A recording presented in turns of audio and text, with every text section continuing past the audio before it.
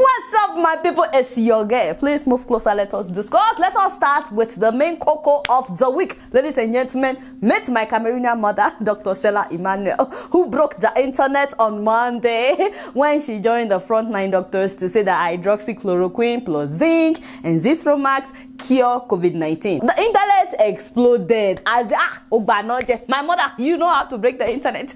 Millions of views overnight, and that is when I actually started praying for her because I just knew what would happen. You know, by the time I woke up the next morning, man, her name was everywhere. Dr. Stella Emmanuel. People digging into her record, into her religious beliefs. My mother, you know, in fact, I wrote on Facebook, Twitter, and Instagram asking to hear what people have to say about her video, and it's just overwhelming to see people's responses. Of course, people want to know what I think about it, so let me put on my glasses.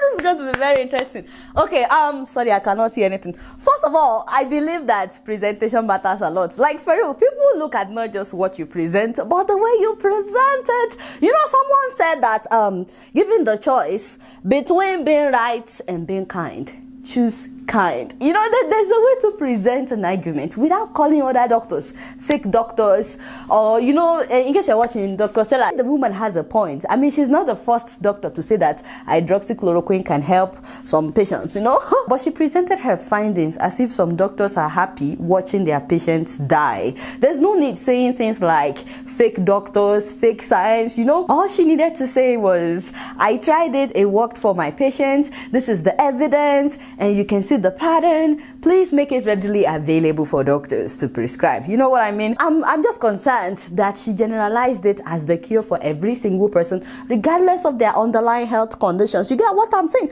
She said that she treated people with diabetes, people with high blood pressure, people with asthma with the same prescription. But the truth is, people react to medications differently. As far as I know, they've been giving people hydroxychloroquine in America now for months, especially in New York. They are using it to treat COVID-19 patients, but some people are still dying despite being given hydroxychloroquine. They are giving it to people. It's not as if they are not giving it to people. Also, Nigerians are very familiar with chloroquine. I mean, we all grew up on chloroquine. I spoke to a Nigerian doctor, and he told me that since the outbreak, they've also been giving hydroxychloroquine to COVID-19 patients in Nigeria as well, but it doesn't work for everybody. I mean, you cannot tell me that they didn't try their best to save Abakari's life. That's the chief of staff, as well as former governor and Senator Ajimabi and popular radio presenter Dan Foster, among many people. They probably gave them hydroxychloroquine as well, yet they died. We have at least 800 official deaths in Nigeria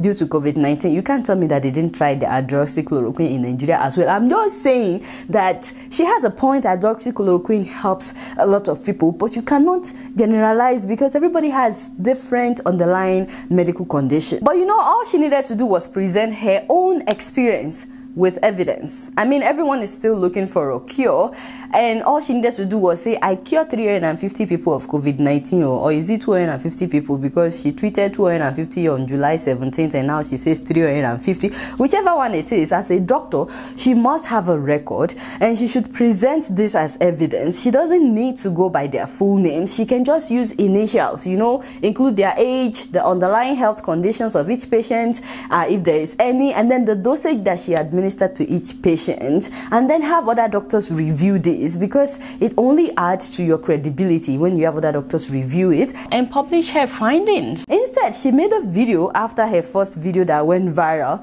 She now made a video asking her patients to come out, asking them to make videos so that people would know it's real. Listen, our patients, you need to start speaking up. We put our lives, we put our families, we put our licenses on the line to treat you. You need to speak up. Make a short video. Hashtag HCQ works. Let's hear your hydroxychloroquine story. What? A lot of people don't necessarily want others to know that they had COVID-19. As a doctor, she must have a record. Also, Dr. Stella said that she's a pediatrician. You know, a pediatrician treats kids. She got her license in November, so she's licensed to treat only kids, nobody above the age of 18. Yet, in her video, she mentioned treating elderly people, people in their 90s.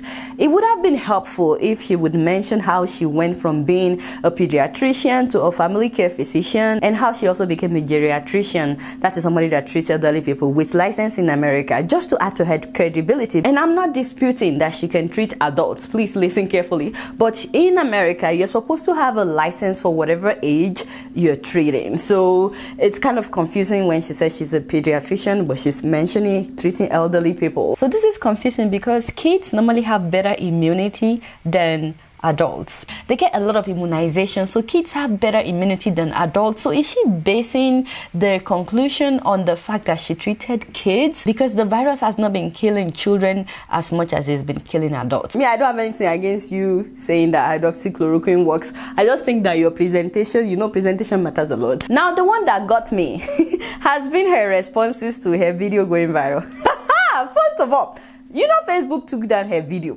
They said because of misinformation. They are afraid of people running to get hydroxychloroquine regardless of their medical condition, their underlying condition. So when Facebook took down her video, she tweeted this. She said, "Hello Facebook, put back my profile page and videos or your computers will start crashing till you do." My father and my God, my mother, in case you're watching, I'm the only one that will tell you the truth, ma. What was that? Like, seriously, what was that? Their computers will crash, and then she said that you are not bigger than God. What has this to do with God? And then she said, "I promise you, if my page is not back up, Facebook will be down in Jesus' name." Okay, that's it. That's okay, that's it. Let me bring myself back. I'm so sorry. I'm not making fun of this woman, I swear. I'm not. It's just what she tweeted. Okay, so let's just take a critical look at that statement. Father, what has this to do with Jesus? You can come out and say this is your findings with evidence, and no one will dispute your experience with treating your patient, especially when you provide the evidence. But I don't know why you have to bring Jesus into this matter. You want Jesus to crash Facebook? The devil is a liar. I don't know how Jesus feels about this. Like, for you, I'm just Jesus. Like, maybe you want. Okay, he's not saying anything. But I just don't know how he feels about you bringing him into crashing Facebook. I didn't know this is what we needed for Facebook to crash. But thank you. I really appreciate your boldness. After Jesus crashes Facebook, maybe Jesus will bounce on Twitter, because guess what? Twitter also took down her video. And then someone had tweeted at her that she writes books about trusting God. I prefer my doctors to write books about trusting science. So this person is indirectly challenging her faith, mixing it with science, and just the way she responded to the person, I was shocked. She said, "Your chip is definitely malfunctioning." I was like, uh-oh. And then she said, "Who told you you can't trust God and science? What are you smoking?" Okay, so at that point I was just like, I don't know if this is how Jesus would like to be represented. Is this about making a statement, or if you want to witness to somebody? I don't know if this person, after seeing her tweet, I don't know if this person would want to be a Christian. I don't know how effective her answer was to this person. Also, she mentioned that wearing a mask is not necessary.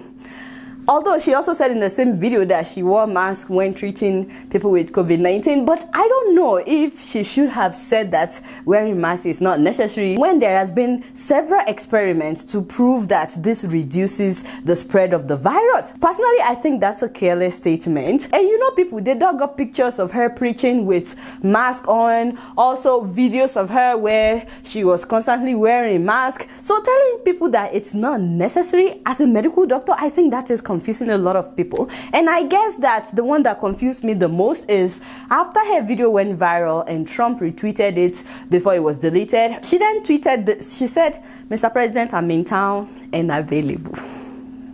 I would love to meet with you." Yes, she's available. Trump, I don't know how Trump missed that tweet. This woman is available. So she's telling Trump that she's in town. And she's available. She's not just in town. She's not busy. Like, she's available. And for some reason, Trump is yet to react to this. This woman wants to meet with Trump. So at that point, I was like, okay, so is this about meeting Trump? Because, you know, I was starting to get confused. I don't know if this was about helping people or meeting Trump. Although, you know, the American frontline doctors that she aligned herself with, those people that were with her, tried to open their website, by the way, their website is down. Although the website was just constructed like 2 weeks ago, so it's still a very new website, so maybe they're still working on it. Anyway, so these people, they are all known as Trump supporters, which makes me wonder if this has anything to do with politics. You know, it doesn't even matter whether you are for Trump or not. I'm just wondering, is this about politics? Because one of them is the co-founder of the Tea Party Patriots Foundation. That is the organization that wants low tax, and they're also against government-sponsored universal health care. And also the same person is an alternate delegate to the Republican National Committee convention, and she recently met with Trump at the beginning of this month, July 7th. You can see the video online. So seeing this tweet made me wonder if Auntie Stella is trying to help people or she's trying to meet Oga Trump. And then I saw that she started a GoFundMe, and I was like, now we're doing fundraising. They said it's in case she gets sued. So I was like, okay. So anyway, let's not even talk about that. However, I think you should know that her tone changed a bit by the end of the next day, and I think that this is what she was actually trying to communicate, that the medication worked for her patient, although I still think that she should back that up with evidence, and that she wants more people to have access to this hydroxychloroquine. President Trump, if you can help this nation, do an executive action to make hydroxychloroquine over the counter.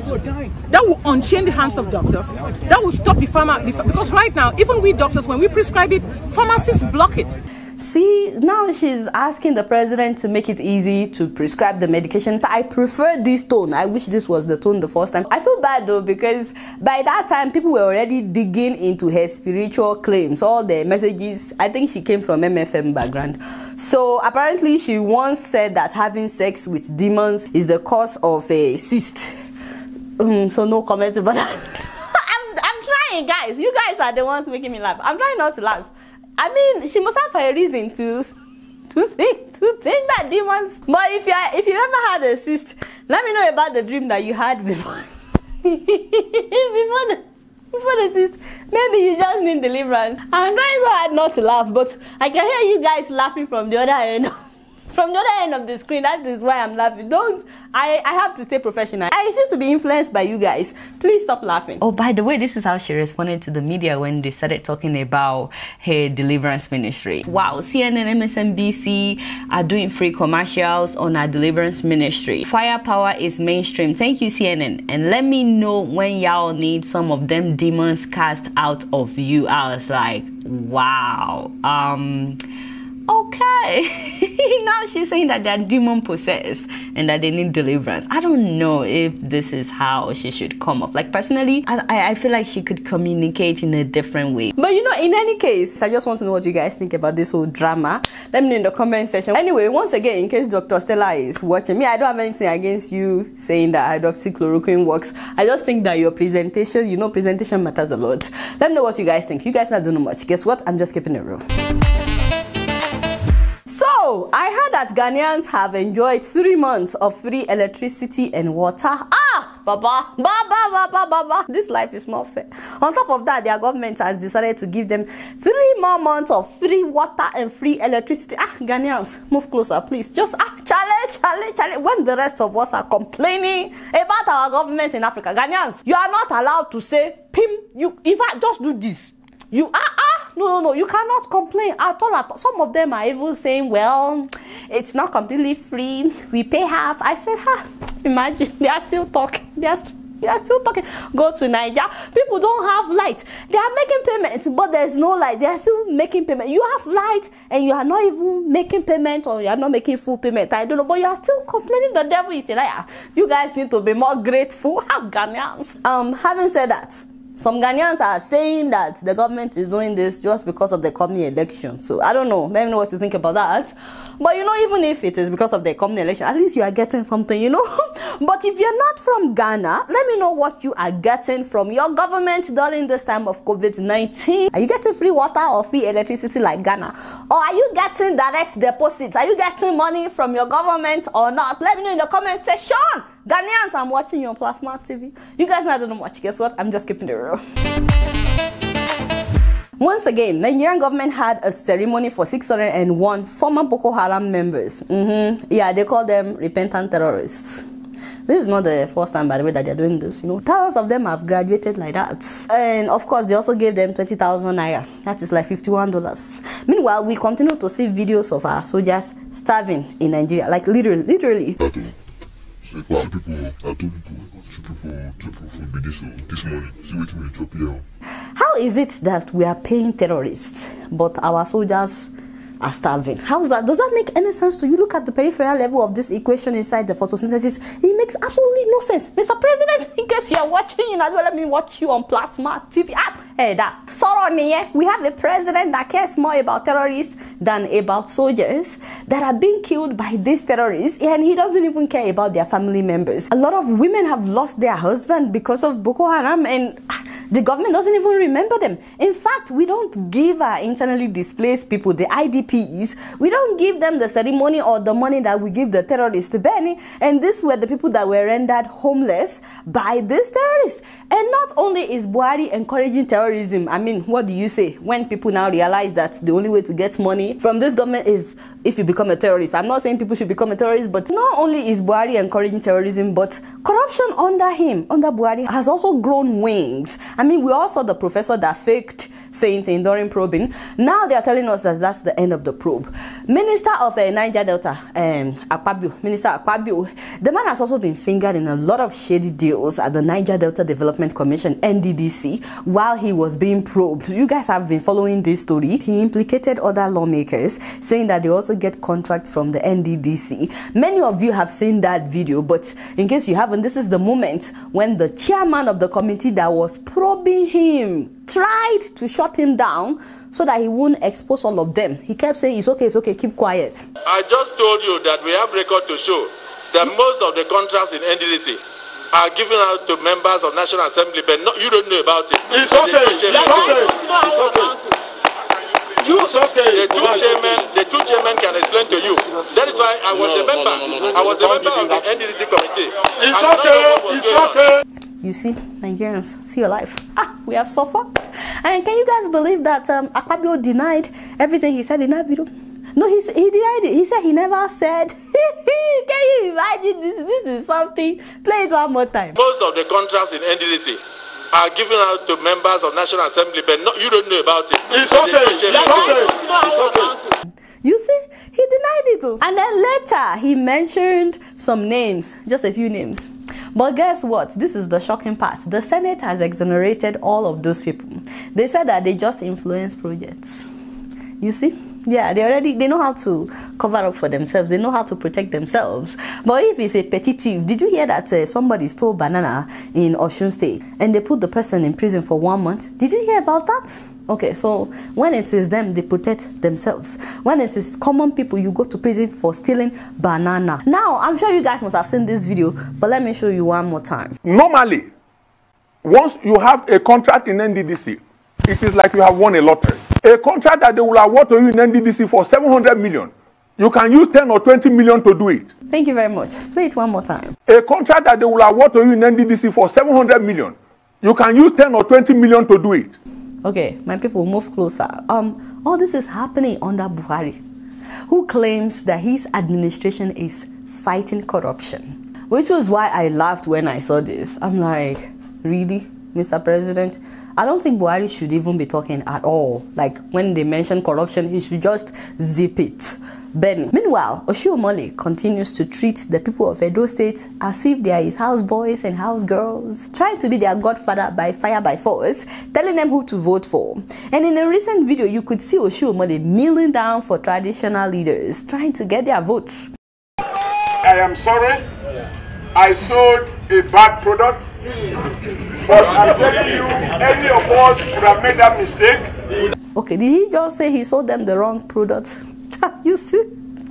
They're just like products as far as it's concerned. They do this every election time, and believe it or not, there are people that will still buy their products. Now, the sad thing is, a lot of these traditional rulers are also corrupt, and they will take money and try to convince their people to vote for somebody that doesn't care about them. All I'm saying is, there's so much corruption thriving during this time of Buhari, who claims to be fighting corruption. Oh, by the way, Mr. President, in case you're watching, yes, since you are the Minister of Petroleum, you made yourself Minister of Petroleum, we're still waiting to hear from you about the money that disappeared at NNPC recently, the billions of naira, Benny, because I believe you should be questioned by EFCC. If you are from Edo State, by the way, let's hear from you guys. Is it Obaseki or is it Iyamo? Why or why not? You guys not know much. Guess what? I'm just keeping it real.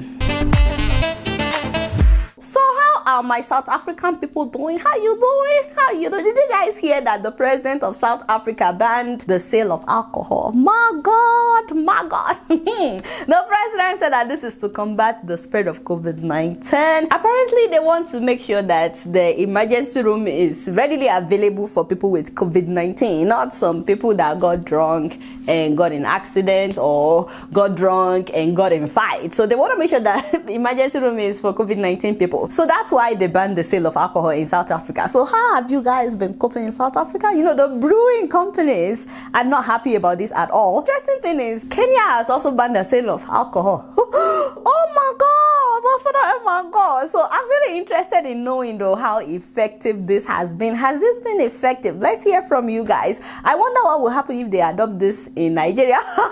Nigerians, let's hear from you. Because you know the important thing is saving lives. So let's think about it. The important thing is saving lives. But of course, there are people who argue that this is actually the time that they need alcohol. My father. You know, I pray that you will never find yourself in a place where you need alcohol, because that is addiction. Small. But again, there are some of us that don't drink alcohol at all. And we're doing okay. And while some South Africans and some Kenyans are missing alcohol, Sudan is finally allowing non-Muslims to consume alcohol. I mean, I don't know if you know, but since 1983, Sudan has not allowed people to drink alcohol legally. Of course, people are drinking it illegally. They said it's against Islam. And it didn't matter whether you are a Muslim or not in Sudan. In fact, they flogged people for selling homemade alcohol in Sudan. So now they are saying that if you're not a Muslim in Sudan, you can drink alcohol. I'm telling you, alcohol is a very serious issue. Worldwide. But you know, the good news is, while we're still on Sudan is finally taking a stand against female genital mutilation, FGM. Oh shit, an experience that has traumatized a lot of people. They're finally saying that it's a crime to cut a girl. That is amazing. We're really hoping that the government of Sudan would uphold this law and actually enforce it. But just to see that they're also finally taking a stand against this practice is a win for millions of girls in Sudan, where about 9 out of 10 women have undergone FGM. So congratulations to the women of Sudan. We're so excited for you. You guys not know much. Guess what? I'm just keeping it real. So, two quick announcements before I leave. First of all, if you're living in America, it doesn't matter whether you're from Africa or not. If you have a business, don't forget to apply for the SBA loan that is being given to small business owners. If you're interested, it's not by fire by force, but if you're interested. Also, there's the PPP loan that you can use to pay your workers in the meantime. If you're here in America and you have a business, and they are willing to actually forgive some of the PPP loans. So take advantage of that. All you need is to be either an American citizen or a green card holder with a registered business in America, and then you can apply for that. Also, I'd like to give a huge shout out for an African man in New York who developed an alternative to Zoom. It's called Connectors. Oh shit, make sure that you check it out because it doesn't use as much data as Zoom does. So if you live in a country where it consumes a lot of your data, then this may be a very good alternative to Zoom for you. It's completely free, by the way. No credit card requirements, no hidden fees, and you you can have up to 300 people online at the same time. How cool is that? You can also use your phone or your laptop, and you don't have to download anything, by the way. The most important thing is it uses less data. So make sure that you visit connectors.com and make sure that you check it out. Once again, it's free and it was developed by an African. So let's support African business. So make sure that you check it out. Oh, I forgot. If you guys are here to watch The Call on Netflix in Nigeria, oh shit, a movie by my very own brother, you know, too well. Make sure that you watch that movie on Netflix. We're still waiting for it to get on Netflix in America. I can't wait, seriously. Oh, by the way, I'll be on his Insta Live on Saturday, 8 p.m. Nigerian time. He's going to interview me. I don't know what he will ask. I'm still praying that God will help your girl. Join us for that. It should be fun. Lastly, who are those people that are here to subscribe to this channel? Please move. Let me see them. Uncle, it's okay, auntie. I say you refuse to press the subscribe button. God is watching you on Plasma TV. Alright, y'all, it's been real and I'm keeping it right up in here. Don't forget to follow me on Facebook, Twitter, and Instagram. And if you're yet to subscribe, please press the subscribe button. It doesn't even take a minute. Until next time, I'm gonna see you later. Peace out. I'll call you back. What's up, my people? It's your girl. Yes, I send money to Nigeria all the time, both to support my family and to support the foundation. I've tried lots of ways, stores, apps, banks, but they were too expensive and so time consuming. So when I heard about SendWave, I was skeptical at first. Let me be real with you guys. It sounded too good to be true and I didn't trust it. But once I tried it, there was no going back. They deliver within the minute, as in one sharp you send it and they receive it instantly. Oh shit. And they're always the cheapest. In fact, you don't pay any transaction fees. You get what I'm saying? That's amazing. And then they have very competitive rates. So sometimes you will think that the competitors may look cheaper, but with the fees that they are always charging, they are more expensive. On top of that, they are secure. All my data is heavily encrypted and they have a dedicated fraud and security team to keep me and my money safe.